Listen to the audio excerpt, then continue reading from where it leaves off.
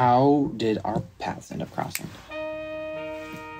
My booking agent, Kai, we started working together, and then when I moved to LA, he was just like, there's this guy who makes great music and you guys should be friends, and he's always doing cool stuff, and he was like, and I think he's trying to make his own music again. So he sent me your piano record. Oh, cool. Which I really loved. Oh, awesome. And then we had a coffee, and then you told me, you were like, I'm making this song with James McAllister, and the first band I was ever in, for the first tour I ever did, James was the drummer, and it was in 2006 with Sufjan Stevens. So yeah, it was just like, you know, whatever. Yeah. Classic paths crossing.